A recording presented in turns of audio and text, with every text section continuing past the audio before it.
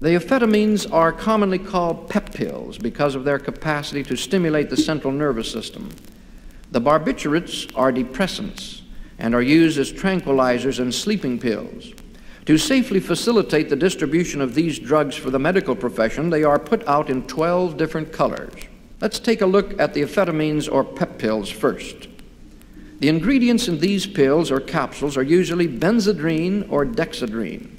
They generally appear as white tablets which are scored on one side to facilitate breaking, or they may be a heart-shaped tablet with a salmon or sand color. When these pills are taken under the direction of a doctor, the prognosis of the patient is already known, and the right amount can be prescribed. However, in the hands of a layman, an overdose of these pills will produce extreme nervousness, marked insomnia, or inability to sleep, and in some cases, highly disturbing hallucinations. Now let us consider the tranquilizers and sleeping pills.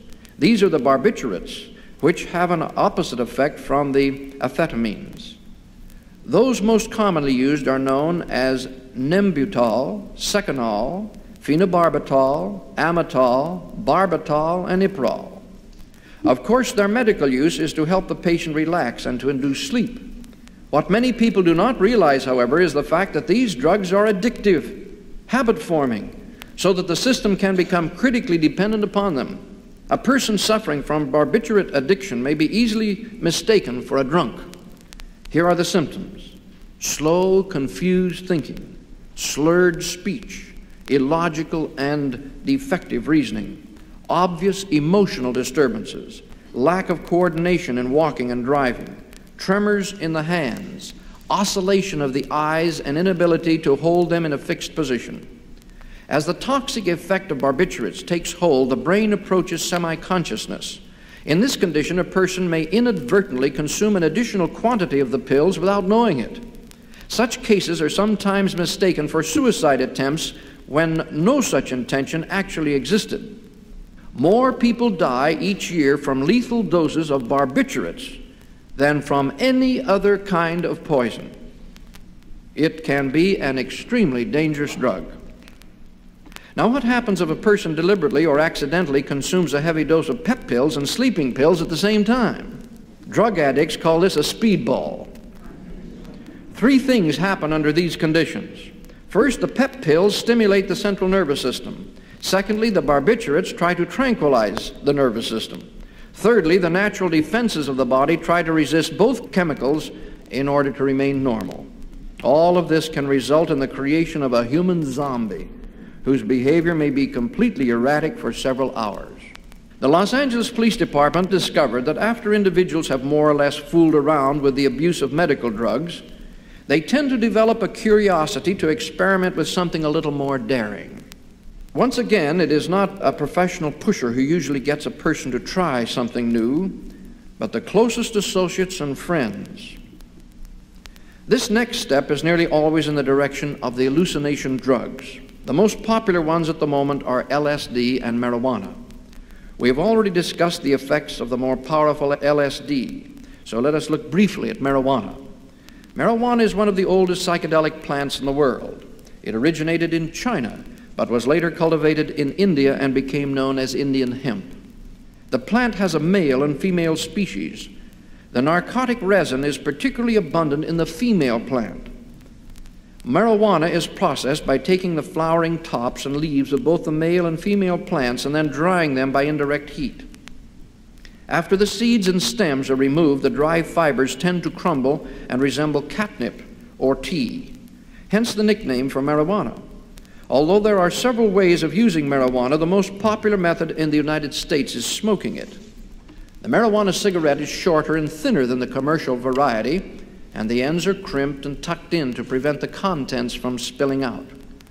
Because these cigarettes pass through many hands as they are sold and traded back and forth, they are usually wrapped in double tissues of white or brown cigarette paper so as to stand the wear and tear. The effect produced by marijuana is that of excitement, sometimes hallucinations. However, increased indulgence will produce drowsiness and unconsciousness, so it is technically classified as a sedative. The pupil of the eye of the marijuana smoker becomes extremely dilated, and the white portion of the eye becomes bloodshot. In this condition, the pupil of the eye will not react normally to light, and the user will squint or completely close his eyes as though he were looking at the headlights of an approaching car. This is why the marijuana smoker often resorts to dark glasses and wears them even at night. This does not suggest, however, that everybody who happens to be wearing dark glasses is suffering from the toxic effect of marijuana. As with LSD, marijuana impairs time and depth perception. A curb may look like a deep canyon or cliff, but when the user is standing on a real cliff, he will swear that the bottom of the canyon is only a step away. Marijuana also destroys the normal inhibitions of the user, resulting in sexual promiscuity or criminal acts of violence. This has been cited as one of the reasons why so many of the most vicious sex crimes are perpetrated by marijuana users.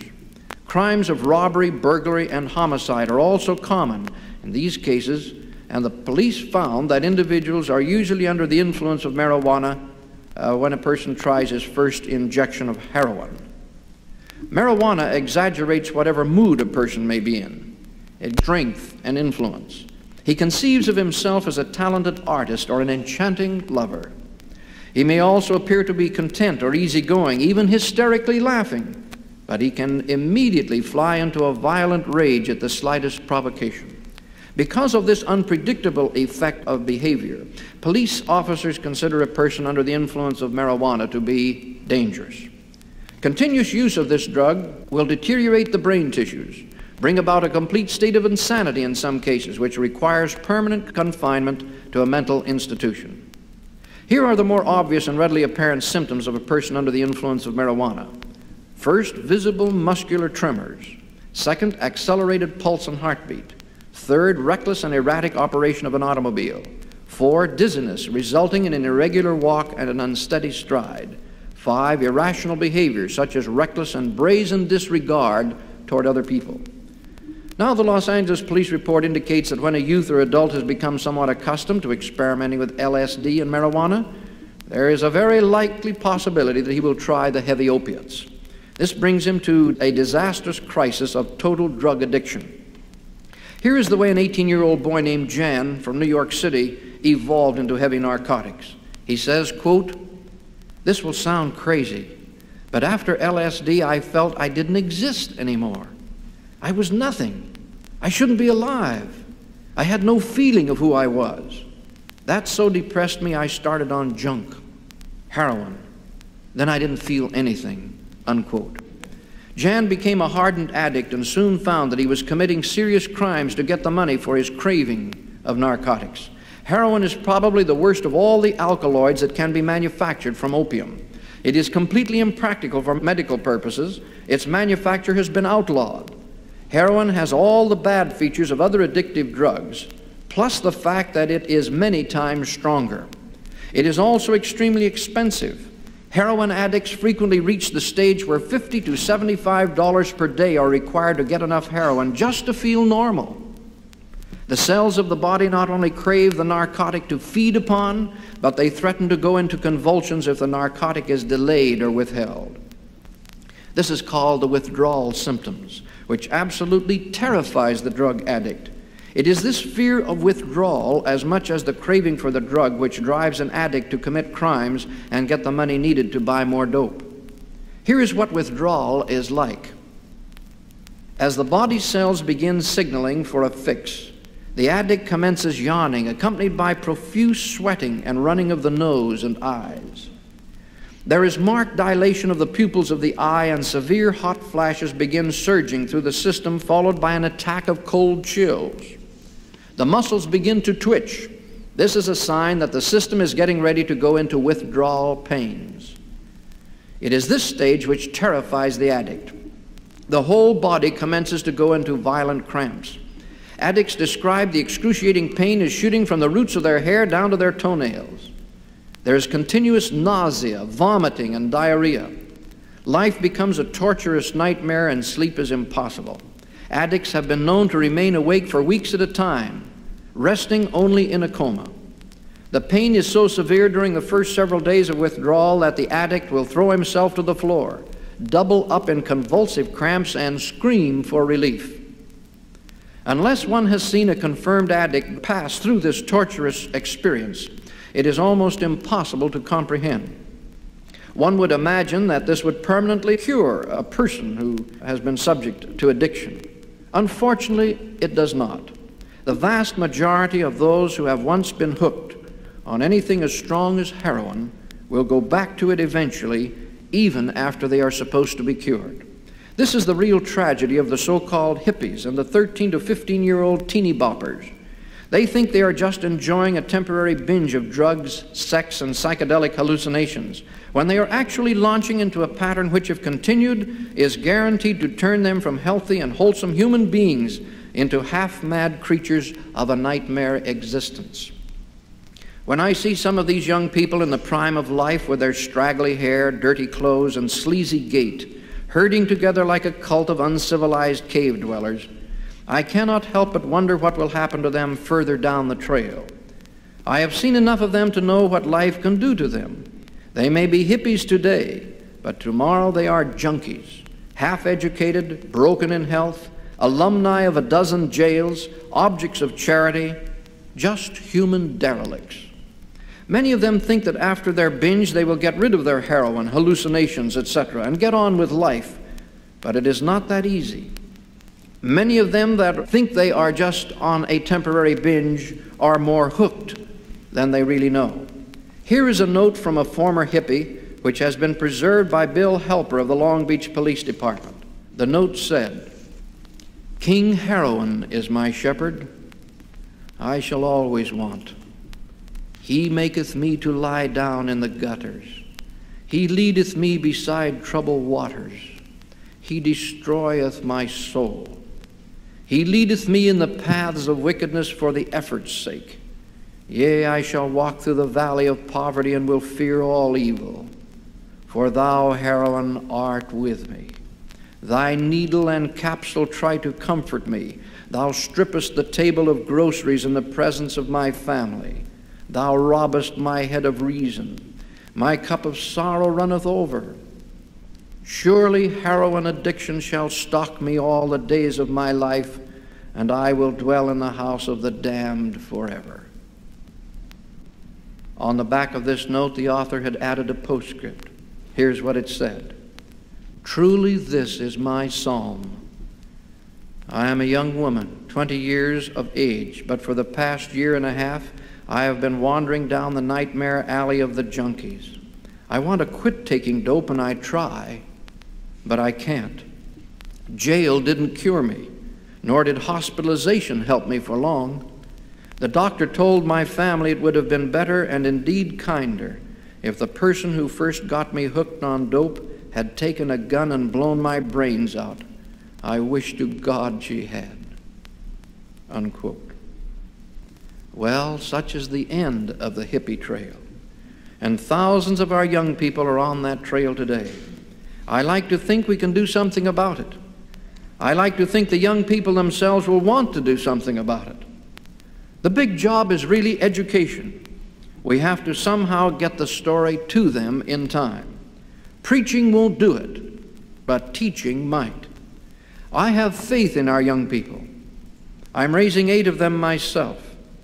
Somehow I feel that if we really try, if we really concentrate on this whole narcotics fad, we can get our youth to see the futility of it and the stupidity of it. In conclusion, therefore, may I offer several possible solutions. First, may I suggest that it needs to be recognized and emphasized that the current narcotics fad is very much like a forest fire. It is self-expanding, with each inflamed goofballer, psychedelic, and hippie trying to inflame and involve his friends. And like a forest fire, it is self-destroying, leaving in its wake the ugly, burned out, and disfigured fragments of what used to be promising human beings. Secondly, it is time to recognize that this forest fire of narcotic contagion can and should be contained. A bare majority of the President's Crime Commission wanted to remove the stigma of crime from narcotics and treat it like malaria or smallpox. In other words, treat it merely as a medical problem. However, a substantial minority of the Commission, the ones who seem to have the most professional experience and competence in dealing with the problem, strongly disagreed. They said the medical aspects of the problem are remedial or therapeutic, but not preventive. They said the promoters and participants in the narcotic cults are conspiratorial and are waging a war against decent and orderly society. Therefore, those responsible need to be identified and penalized rather than cuddled and coddled, they said. Laws needed to be stiffened, they said, not softened. Enforcement, particularly by the courts, needed to be far more vigorous, decisive, and prompt. Furthermore, they said new laws needed to be passed facilitating the procedure for the collecting of evidence and convicting of the guilty. We once had such a procedure, but the Supreme Court, with several of its members strongly dissenting, threw it out. The Congress then passed a new law which was hailed as a fair and restrained approach to the problem, but the President, for some reason, elected to veto it. At the moment, therefore, the legal containment of narcotics is deplorably weak, and the minority members of the President's Crime Commission have discovered a serious prevention gap in the narcotics front, which I feel needs immediate repair. Third, there needs to be a widespread educational program designed to give narcotics a cultural taboo. The laws I just mentioned are needed primarily to contain the small rebel element, which prides itself in creating chaos in our society. But the majority of the people will respond to an educational and cultural approach. The strength in this approach was demonstrated in England. As long as the English had cultural contempt for narcotics addiction, the problem was amazingly well contained. Even their laws could be permissive so long as the cultural taboo was exceptionally strong. But today there is growing alarm in England because the cultural breakdown has struck there just as it has here. Their permissive laws have also allowed the same prevention gap to develop there as we have developed here. They are therefore considering a much stronger legal defense as well as a new drive to educate the people. And we need that here. Fourth, if we are to develop an effective program of education on narcotics, it must be initiated and maintained on the institutional level where the attitudes and cultural values of our youth are being formed. Initially, this is in the home, but ultimately it is in the school. As a rule, the elementary and secondary schools have done a fairly effective job, but a devastating breakdown has occurred on the college and university level. Both parents who pay the taxes and students who have come for an education deserve a better climate of order and common sense than has existed on so many campuses where riots, pornography, narcotics, and venal sexuality have been allowed to develop into an established pattern of campus life. I believe parents and students both deserve something better than that. Fifth, it needs to be recognized that the creation of fads in human behavior is exactly like the creation of fads in dresses and bathing suits. People like to be in on the latest thing. Therefore, whatever the newspapers, magazines, radio, and TV start booming as the latest, grooviest thing is going to catch on. What I'm trying to say here is that the mass communications media could perform a tremendous public service by developing a code of ethics which says they will not give expensive page space and airtime to stories which will obviously promote a fascinating interest in human depravity and narcotic debauchery. What I'm asking for is not censorship, but an emphasis on honest reality. It makes a tremendous impact on a young mind if narcotics are presented as the latest, grooviest thing, something the smart set is all doing. It would be just as easy to portray the goofballer, acid head, and pot smoker as an archaic form of stupidity which modern civilization has repudiated as completely as human sacrifices. And finally, let me say just a word about the home. This is always the favorite scapegoat to blame for most of our problems. But the fact remains that the home is indeed the key to a civilization's survival. Therefore, we turn to the home in hoping it will help meet the escalating problem of narcotics. Here are several things for parents to remember. First of all, young people who are practicing a consistent participation in genuine religious activity not the God is dead cult, but genuine religious activity, will hardly ever fall for the lure of narcotics. All of our studies prove this. Secondly, young people who have a wholesome group of associates around them with a cultural taboo against narcotics have no difficulty avoiding the current fad. Third, young people and even adults who do get involved in the psychedelic or addiction fad are usually those who are bored with life, who don't have enough challenge, who don't have enough responsibility or enough opportunity to be creatively involved in life. Here are some of the things every home can take decisive action in doing something about right now. Furthermore, young people, also adults who find themselves bored and neutralized toward life, I believe have a responsibility to get with it and not wait for somebody else to coddle, cajole, or cudgel them into becoming happy, creative human beings. So, my message is not one of despair. There is plenty all of us can do about this current problem of psychedelics, hallucinations, and addiction. Certainly the challenge is sufficiently acute to demand the best from each of us.